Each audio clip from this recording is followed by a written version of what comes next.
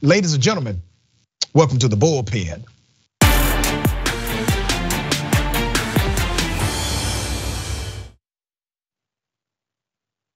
In the Bullpen today, we have a highly successful trial lawyer based in Los Angeles, representing companies and individuals in matters ranging from routine business cases to some Hollywood and entertainment stuff. We got Kurt Schlichter on Indisputable. Kurt, good day. Dr. Richey, thank you for having me. I appreciate you stepping up and asking somebody who will dispute, despite the title of the show. And well, listen, I'm looking forward to it. I think it takes a lot of courage to have somebody on who doesn't agree with you, and I'm glad to be here. Man, listen, I'm glad to have you on the show. So here's what I want to do. I don't want to presume what you believe about gun rights and the Second Amendment of the US Constitution. So if you would, give us some background as to your belief structure, your value system as it relates to gun ownership in America. Well, it's very simple, Dr. Richey. The right to keep and bear arms is a natural right of all citizens. It has been it's been recognized for many centuries. The United States Constitution recognizes this pre-existing right. Each individual has a God-given right to possess the arms necessary to deter or, if necessary, defend themselves from crime or tyranny. And while the tyranny part has not really come into play in about 250 years, it doesn't mean it can't. It's very, very important. I aggressively believe that every American citizen should have taken upon themselves to go and possess effective weaponry so that they can protect themselves, their family, their community, and their constitution. Okay, let me ask you this. You called it, I think, a natural right, correct? Yes. Well, statutorily, it's an aged-in right. Well, it's not statutory, it's constitutional. But the Constitution doesn't create rights. The government doesn't give us anything. It recognizes rights that we have. We have the right to speak freely because that's how God made us. We have the right to defend ourselves because that's how God made us. So, attorney, you're going to get some pushback from me on that because statutorily, you understand what I mean when I say that states are able to set age prerequisites or qualifiers in order for you to engage in the constitutional right to bear arms.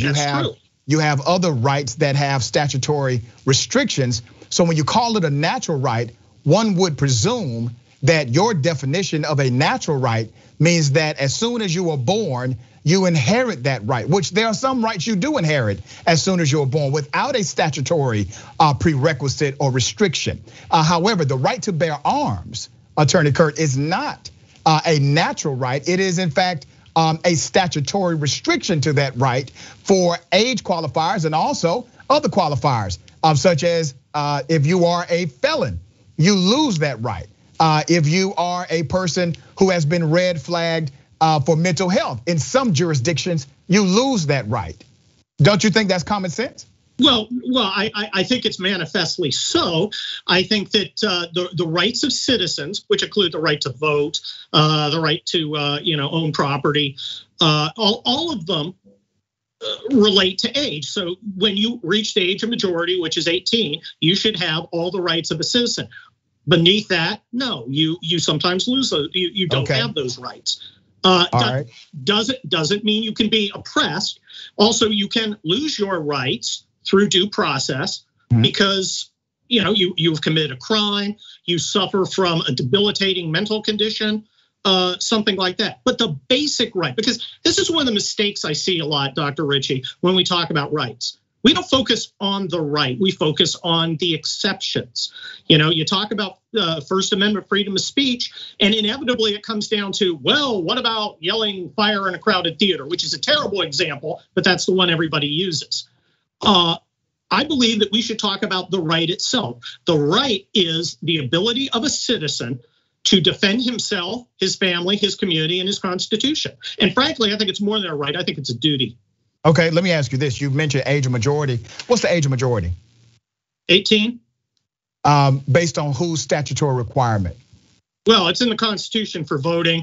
It's essentially common law. There may be some states where certain rights are take effect earlier. For instance, that's incorrect. Just so you know, Attorney Kurt, age of majority is not in the U.S. Constitution. It is left to be defined. No, it is not. Right, you said the Constitution. Well, except in the amendment that allows 18-year-olds to vote.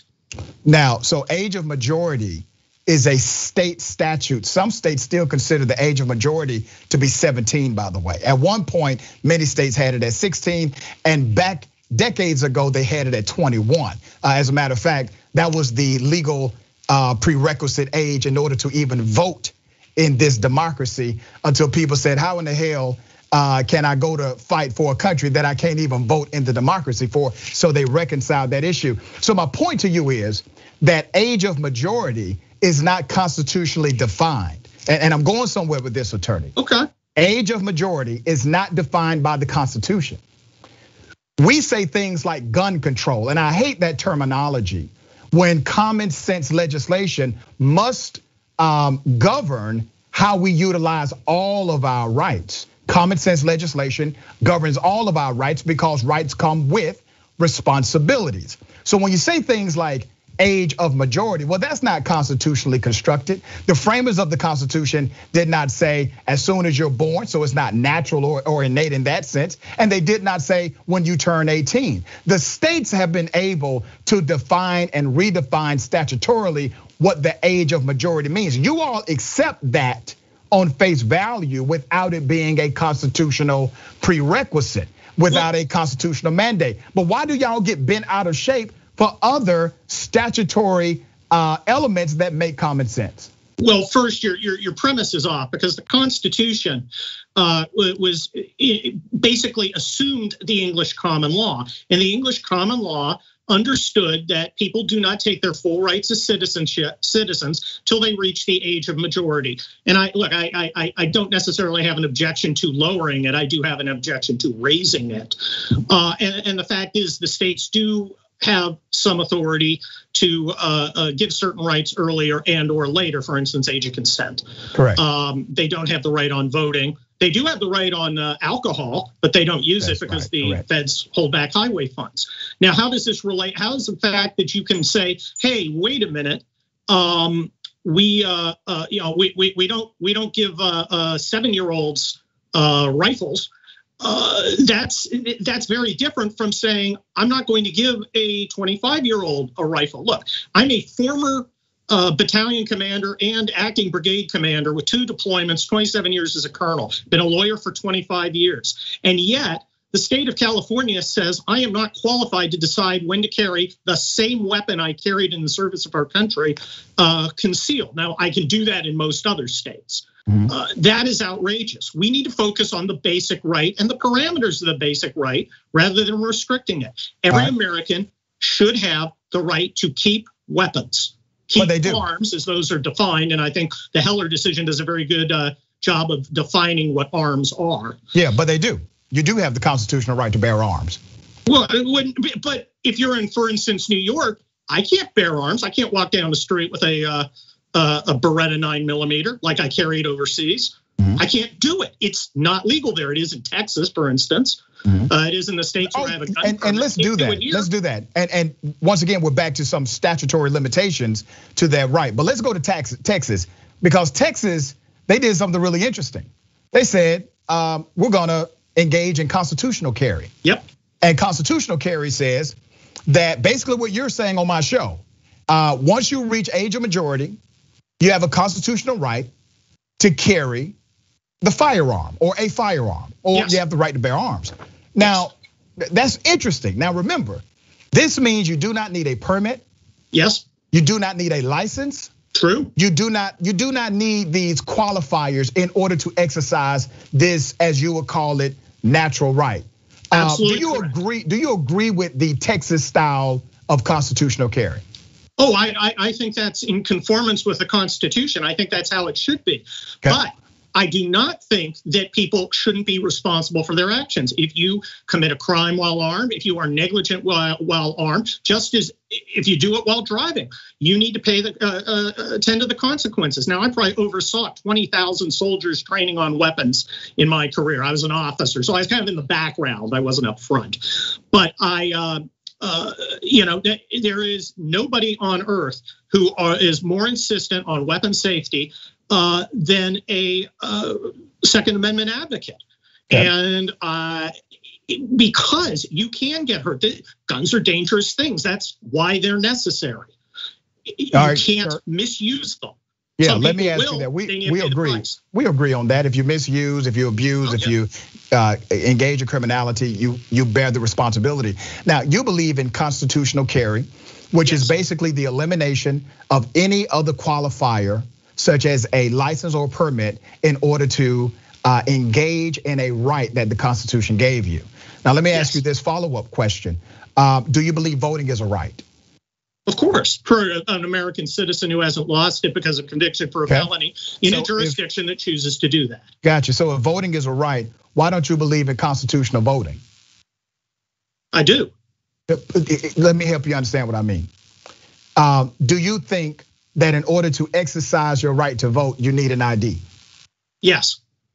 Do you think in order to exercise your right to carry on? You can. No. The state can impose a statute to do that. It's constitutional to have an ID. Yeah, I think it's a good policy. You just stepped in it, Kurt. Either you believe in the purism of the Constitution that says you have the right to bear arms without a prerequisite, a pre-qualifier, because the Constitution gave you that right. If you believe that right should be exercised by every citizen in the United States under the ideology of constitutional carry, why do you not believe in the same construct for constitutional voting? Because people cheat. People cheat voting. People get convicted all the time. People commit for murder. Election fraud. No, people commit murder. I know where you're going, and I think it's an interesting argument. But having an ID is not a barrier to voting. I have yet to meet a single person who said I can't get an ID. Getting a permit for a gun is not a barrier to exercising your right. No, a permit is permission. A permit is permission. It is me. I have to ask permission of the state of California to exercise my right. I don't have to ask to vote. Attorney Kurt, you don't think having an ID, having a registration process that can eliminate you from the voting ranks, having that kind of system is not also de facto permission in order to participate in democracy and exercise your constitutional right? Make the argument. It's not even close. How? Exercising, look, the state has a right to clean up voter rolls and make sure that people who are dead. The state has a right to regulate who has a gun and who does not. The state has a right to regulate who has a gun and who does not. The state has a right to regulate the age of majority. I think I used the wrong word. It is not right. It is the power, because all power is granted to the government. Government has no rights. It has the ability, it has a power, we grant it through the Constitution and through our elected representatives. It is not a misuse of government power to clean up voter rolls or to ensure that, John Smith is voting and John Smith is John Smith. Right, is it a misuse of government authority to create common sense legislation around gun reform policy in their state? I don't know, what's common sense gun policy? Well, at least I got you halfway there to be open to the conversation. I'm curious about it. Look, let me read something. I'll read something to you. There are some traditional common law limitations on the exercise of the right, and I think it's a mistake to focus on them rather than the right itself. But when somebody says common sense, well, what's common sense? Are you going to tell me what weapon I can and can't have? I think I'm a little I think that's part of it. Folks. Your right to bear arms should not be your right to bear a bazooka, in my opinion. But let me read some of the things that are. Bazooka's not an arms under Heller. Yeah, but let me read. Well, hell, under Heller, a knife is an arm. What are you talking about? A knife is an arm. Yeah, you should be able to carry a knife if you want. All right, so Attorney Kurt, I only got a few minutes left, brother. Let me go to some of the common sense reforms I think we should be able to agree on based on the sentiment of the common American. Well, let's see. 96% of Americans support universal background checks for all gun purposes and purchases. Are you okay with that? No, I don't believe in universal background checks. Okay. If I want to go get one, if I want to go buy a gun for my brother, I shouldn't have to prove that somehow I'm not a criminal. I got you. You're in the minority with that, and you don't have to prove you're not a criminal. You can actually be a criminal and get a gun. There are just certain offenses they do you all the cannot time. commit. That's correct. Now 77% want families to be able to request a red flag intervention. Now these are families that have been verified as being victims of a particular individual, and they will have the authority through that prosecutor to request a red flag on that person temporarily. Do you agree or disagree with that? I think there needs to be a way for people who are clearly mentally ill to be helped, and one of the ways you help them is keep them away from weapons. Okay. How that's done, I think you and I will agree that that has to be done both with attention to due process, compassion, and insight. If it's some sort of smoke screen designed to disarm people, I'm against it. If it is somebody who is a viable threat, who has a chance to answer, because remember, you devastate a career if you take somebody's firearms. If you're in the military and you have an order against you holding firearms, your career is gone. What if somebody's lying about you? What if the facts are wrong? What if the whole story's not told? I want to hear the whole story, but I don't think it's unreasonable. In theory, it's practice I'm worried about, that we can use due process to take weapons away. We take weapons away from prisoners. Yeah, no one disagrees with that.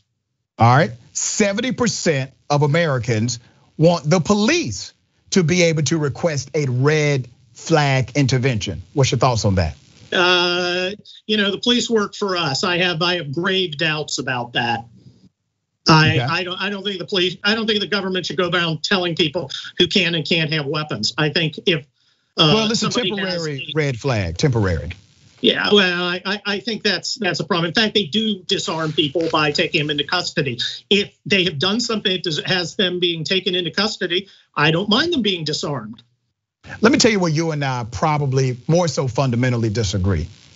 When you talk about dynamics in our law like constitutional carry, you all focus so much on this Second Amendment dynamic that you do not think about the other rights and how every right comes with a level of responsibility, thus a level of regulation.